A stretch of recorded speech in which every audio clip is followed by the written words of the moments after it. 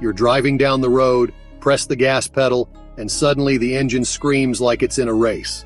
But the car doesn't pick up speed the way it should. That's what we call over-revving. It feels like the engine is working too hard without giving you the power you expect. If you've noticed this happening, don't ignore it. Let's break down why it happens, what it means for your car, and how you can fix it without getting overwhelmed. But just before we start, please ensure you've subscribed to the channel. What does over-revving mean?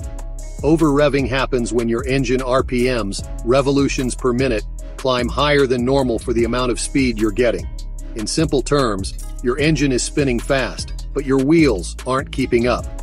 In a healthy car, when you step on the gas, the engine RPM rises, and the car accelerates smoothly. If your engine revs high but your car crawls, it's like a cyclist pedaling hard with the chain slipping. It's working hard but going nowhere fast. This is a classic sign that something is wrong with how your engine power is reaching the wheels. It could be the transmission, clutch, or even a simple problem like low transmission fluid. Common reasons your car over-revs. If your car is over-revving when accelerating, a few usual suspects are to blame. The first and most common reason is a problem with your transmission or clutch.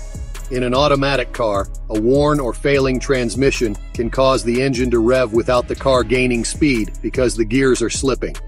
In a manual car, this happens when the clutch is slipping. The engine spins, but the power doesn't make it to the wheels properly. Another common reason is low or dirty transmission fluid. Transmission fluid is like the lifeblood for automatic gearboxes. It not only keeps things moving smoothly, but also allows the transmission to create pressure for shifting gears. If it's low, old, or burned, your transmission can slip and cause high revs with poor acceleration. A failing torque converter in an automatic transmission can also lead to over-revving. This part acts like a bridge between your engine and the transmission.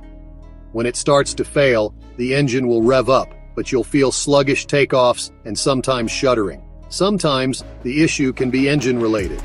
A clogged air filter, dirty fuel injectors, or a faulty mass airflow sensor can cause the engine to behave oddly under load. The car might rev up because the engine computer is struggling to adjust the fuel and air mixture properly. Lastly, driving habits or load conditions can play a part. If you're towing heavy weight or climbing steep hills, your car might rev higher than usual to keep up. But if it's happening on flat roads with no extra load, you likely have a mechanical issue to address. How to diagnose the problem. When your car starts over-revving, the first step is to pay attention to when and how it happens. This will give you a big clue as to what's wrong. If you have a manual transmission and the RPM spike every time you accelerate hard, especially in higher gears, your clutch is probably slipping. A quick driveway test is to put the car in a higher gear at low speed and press the gas. If the engine revs up but the car barely moves, the clutch is worn out. If you have an automatic transmission, watch for when the over-revving happens. Does it only happen during shifts? Does the car feel like it's sliding between gears? That's often a sign of slipping transmission bands or a bad torque converter. Pop the hood and check the transmission fluid if your car has a dipstick for it. Healthy fluid is usually red or pink and smells clean. If it's dark, smells burnt, or is low, that's a clear red flag. Another helpful step is to scan for error codes with an OBD2 scanner. Modern cars will often store codes if the transmission or engine sensors detect slipping. Even a cheap scanner can give you an idea of whether it's a transmission or engine problem. How to fix over-revving issues. Fixing over-revving depends on what's causing it, but here's the general approach that works for most drivers. If it's a clutch issue in a manual car, there's no shortcut. You'll need a clutch replacement. It's a wear and tear item, and once it starts slipping, it won't heal itself. Catching it early can save your flywheel from damage, which keeps the repair cheaper. If you drive an automatic and the fluid is low, topping it up with the correct type of fluid might fix mild slipping. If it's old or dirty, a full fluid and filter change is the next step. But be careful. If your transmission has severe internal wear, new fluid won't save it and can even make slipping more noticeable because it's thinner than the old, dirty fluid. For a failing torque converter or internal transmission wear, you'll need a professional mechanic. These repairs often mean a transmission rebuild or replacement. While that sounds scary, catching the issue early can sometimes mean just a torque converter swap instead of a full transmission job.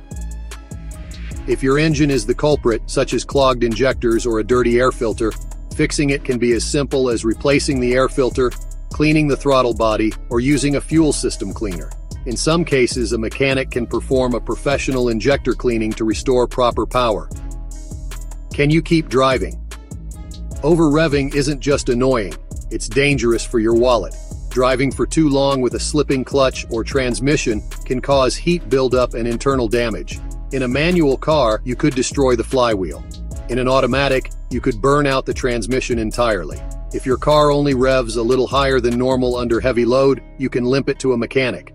But if it's slipping badly or revving high without much speed, it's best to park it and fix the issue before it leaves you stranded or with a massive repair bill.